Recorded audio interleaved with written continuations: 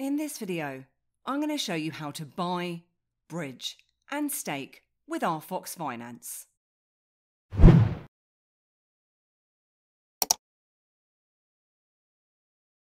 And for more information on RFox Finance, please check out everybithelps.co.uk. Now, just before we jump into it, I'll give you a bit of information about RFox Finance. And I'll also put a timeline in the summary below for those of you that just want to jump to specific parts of the tutorial. So RFox Finance is the latest venture by RedFox Labs, and it operates on the Binance Smart Chain and engages in decentralized finance where users can trade, farm and stake. And RedFox Labs was founded in 2018 with the intent to be Southeast Asia's first blockchain venture builder and to help with the mass adoption of blockchain and other emerging technologies. The team is headed up by their co-founder and CEO Ben Fairbank, who worked for multinational companies such as the likes of Grab and Virgin, and he's also well known for being the GM of Komodo platform. And Glenn Pierce, who's their co-founder and Chief Strategy Officer, has had international experience in a career that spans more than 15 years. And they're responsible for many different ventures, including the likes of their virtual space, which they state will be a fully immersive discovery, shopping and retail experience that combines gaming elements and forms its own standalone metaverse. And essentially, the virtual space will bring together the likes of NFTs, e-commerce, gaming and entertainment, where all shops, assets and billboards will be NFTs, and it's a unique way for people to earn, interact and create. Then there's obviously RFox Finance, what we're going to be concentrating on today. Plus there's RFox tournament-based video games and COGs, which are collectible, playable and traceable non-fungible tokens which are used as in-game currency. And they have their own RFox token, which powers the entire RFox ecosystem and acts as a form of payment. And it's used for trading fees, to develop liquidity pools and for the creation of NFTs. Essentially, the RFox tokens assumes the role of being the main currency for RedFox Labs ventures. And the RFox token can be purchased from popular exchanges such as the likes of Qcoin, Bittrex and Uniswap. Plus it can also be purchased from the Binance Smart Chain through the RFox and BNB pool. And the token is purposed to be blockchain agnostic and circulates on both Ethereum and the Binance Smart Chain. However, you will find that RFox Finance itself only runs on the Binance Smart Chain. Plus they also have a VFox token, and that can be earned from yield farming or staking. And users who hold the VFox token will receive a share of sales in the virtual space, and that's paid quarterly. Now the number of VFox tokens are set at 21 million, pre-minted and limited to 5 months of yielding. And these tokens will never exceed a supply of 21 million. And you'll find that VFox farming will end late September of 2021. And I'm going to show you how to farm VFox during the walkthrough. Now, apart from the colour scheme, you will find that RFox Finance is very similar to PancakeSwap, and that's because it's actually a fork of PancakeSwap, which was in turn a fork of Uniswap. And I've got tutorials available for all of those platforms if you are interested in finding out more about them. So let's jump into RFox Finance now. And to get started, you'll need to head across to rfox.finance, and then connect up to a supported wallet in the top right hand side of your screen, where you'll then have the option to connect up MetaMask or the Trust wallet. Now I personally have my Ledger hardware wallet connected to MetaMask, which is the method that I'm going to use today.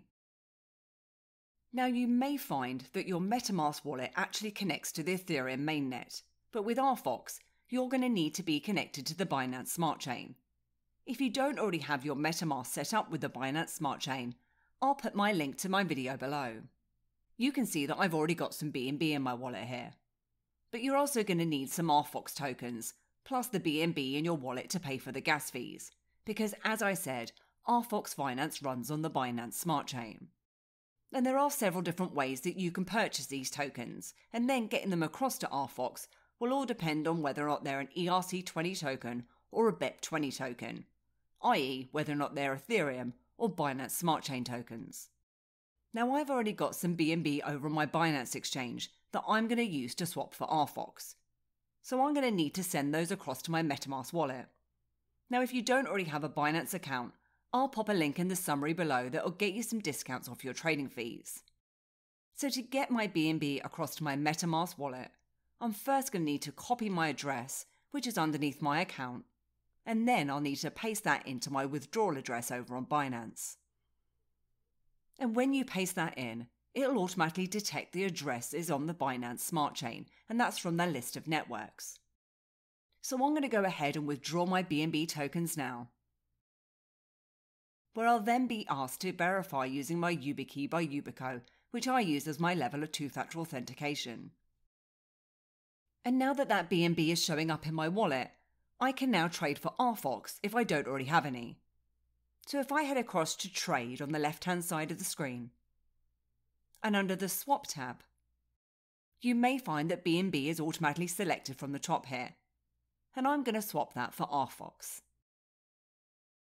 I'll be swapping 0.5 BNB, and if you've not already swapped before or interacted with BNB, you may be asked to approve the transaction from within your wallet by paying a small gas fee before you can go ahead and swap.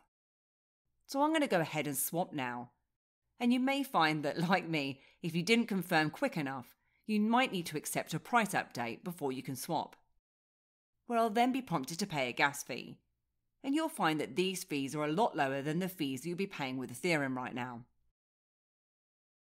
And another way to swap for these tokens is using PancakeSwap. So if you feel more comfortable using that platform, you obviously can. Plus you'll also find that you can stake Cake tokens to earn those RFox tokens too. Now if you already have some RFox tokens, but they're currently ERC20 tokens, you'll need to use a bridge to change your ERC20 tokens into BEP20 compatible tokens so that you can interact with the Binance Smart Chain. To do this, you'll need some ETH to pay for the gas fees to bridge RFox from the ETH mainnet. Then you're going to need some BNB to pay for the gas to complete the conversion. Now the bridge that they mention in their FAQs and blog post is a third party named multichain.xyz, and they state that RFox didn't develop or commission it, nor do they make any revenue from it, so they state to use it at your own risk. Now because this is the first time that I'm going to be using the bridge, I'm going to go ahead and swap a small amount first as a test. So I'm just going to connect up my wallet and then swap RFox on Ethereum for RFox on the Binance Smart Chain. And I'm going to put 1,000 in as my test and then confirm. Now at the time of this recording, the Ethereum fees are actually quite low, so it's going to cost me around $4 for this transaction. So I'll authorize that now. And the transaction has now gone through. And this bridge also works both ways. So if you do want to bridge your BEP20 RFox back across to the Ethereum mainnet as an ERC20 token, you can. But once we have our RFox on the Binance Smart Chain side, we'll then need some VFox tokens in equal measure to add to the liquidity pool. So now what I'm going to do is swap RFox for VFox. Then I'm going to swap half of my tokens. So I'll swap 500 RFox as I'm going to need an equal share to enter into the liquidity pool. And again, you may need to approve this with your wallet first before you can go ahead and swap. However, that just is 8 cents, so I'm going to approve that now. And then I'll go ahead and swap. So now that we have our RFox tokens and our VFox tokens, the next step that we can look at is adding liquidity, which is a way that you can earn those VFox tokens. So if we click onto the Liquidity tab to the right of Swaps and choose to add liquidity, we'll then choose RFox and VFox in equal share by clicking onto the Max button on one of the boxes.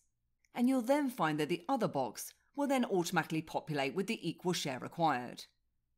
And again, we're going to need to approve the VFox interaction as I haven't interacted with it previously.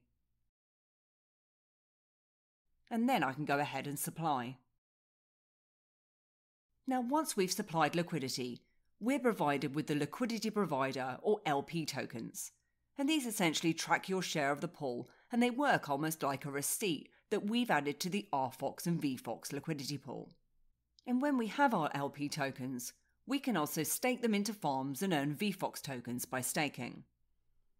So if we now click onto Farms from the left-hand side of the screen, the first thing we'll need to do is approve the contract. And then I'm going to click onto Max to stake all my LP tokens, and then confirm. And once you've staked these, the rewards will generate in real time after each block is created on the Binance Smart Chain. And you can see your total harvest adjust accordingly, and you can harvest at any time. And the VFox rewards will be divided by your percentage share of the total liquidity pool. Now you can see at the moment the current APR is 1,325%. However, just be aware that as more and more people deposit into the liquidity pool, you can end up with less of the harvest, as essentially your share of the total pool will be diluted. And there are some risks with staking your liquidity, and that's all around impermanent loss. As essentially you could end up with more of one token than another, depending on the way that people are trading. If one of the tokens are then worth significantly less, you could end up worse than simply holding or staking the actual token at a lower rate. Now if you decide to come out of the pool, you'll find that there's a plus icon at the bottom, where you can add more to the pools, or there's a minus for unstaking your LP tokens, which you can do at any time from here. If you go ahead with that, once you've unstaked your LP tokens, you can then just go back to the trade screen and the liquidity tab. And from there, where it states your liquidity, your pool tokens will then show, which you can then remove. Now, if you don't feel comfortable with providing liquidity due to the possible risks, you can simply choose to hold your RFox, or alternatively, you can single stake your RFox into the pool to generate a yield. So let's head across to pools now from the left-hand side of the screen, where you'll see that there's two single staking pools available.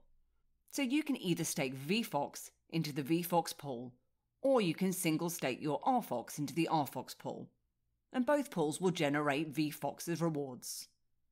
And you will see that both generate lower yields than farming, but you won't have that risk of impermanent loss. So I'm going to go ahead and approve RFox now, where I'll then need to pay my gas fee.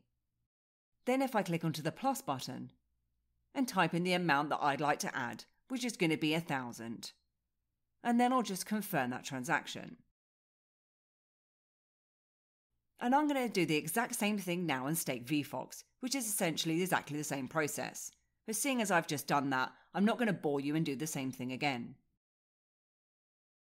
And these have all now gone through, and I've staked 10,000 RFox and 1,000 VFox tokens. And we're going to take a look at our rewards in a moment. So let's just take a look at some of the other options on the screen here. So we've also got the RFox Vault, which is what we discussed earlier, and is their fully immersive discovery, shopping and retail experience that combines gaming elements to form its own standalone virtual metaverse. There's also their FAQ page, which is great for answering some simple questions, or you can also head across to our website, everybithelps.co.uk, which also has a related blog post available. Then there's the About page, and at the bottom of the screen they've got their social links for Telegram, their Twitter page, which I personally follow for some of the latest updates, plus they've got some links to their YouTube channel. So it's now 24 hours later, and I converted all my tokens from Binance, where I've added around $5,000 of liquidity.